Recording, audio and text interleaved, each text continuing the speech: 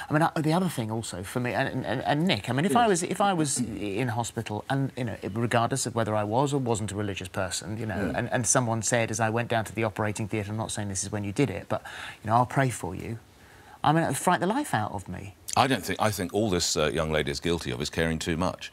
I think what is appalling for her now is that, did she overstep the mark? Maybe a little. I hear what you say, but I really, really do.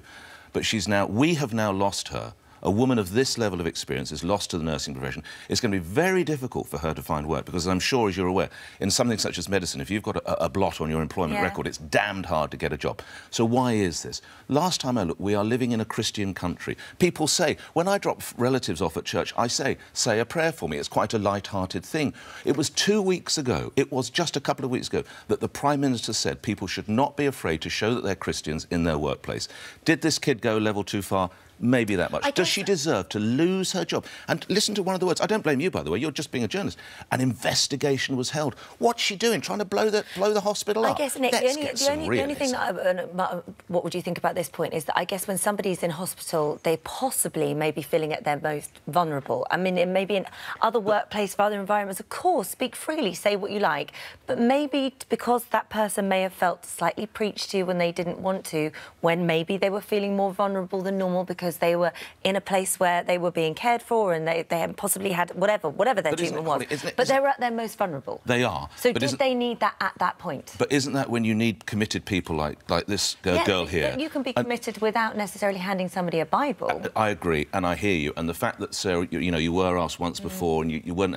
That was an issue. But I think the fact that you now are finding it damn difficult to get work in a profession that you love, where we are crying out for people with your level of dedication, skill, compassion and care, and you just let your Christianity trip over that much, I think it is wholly wrong. I think the hospital is actually unfair. I absolutely agree. I agree with every point of that, but it's not letting your Christianity just trip you over. It's like being told not to do something and then continuing to do it, making patients feel uncomfortable. But she's doing it because she believes that she's helping the patient. Absolutely, but obviously some of those patients didn't feel like they were being helped. Well, the thing is, though, you've got to look at things in the proportion in which I did it.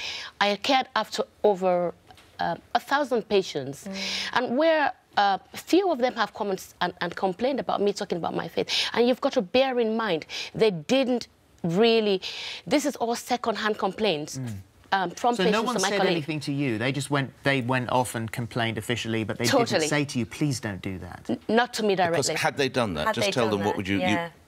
Had they done that, in fact, when the girl got out, I was quite pleased. I had that chat with her. Had they done that, I would have reviewed what I'll do next time. And if you could now go back, say, to 2 weeks ago and changed your behaviour in any way, would you do anything differently? What would I do differently? This is a question I have often asked. And it's all, at the end of the day, boils down to the patient you are talking to at the time and what it's related to them at that particular time. It's difficult to really say what I could do differently. So I have to ask you then, in that case, would you do the same? I would not... what would I say? Would I do the same thing? What do you mean by the same? The thing that got you sacked.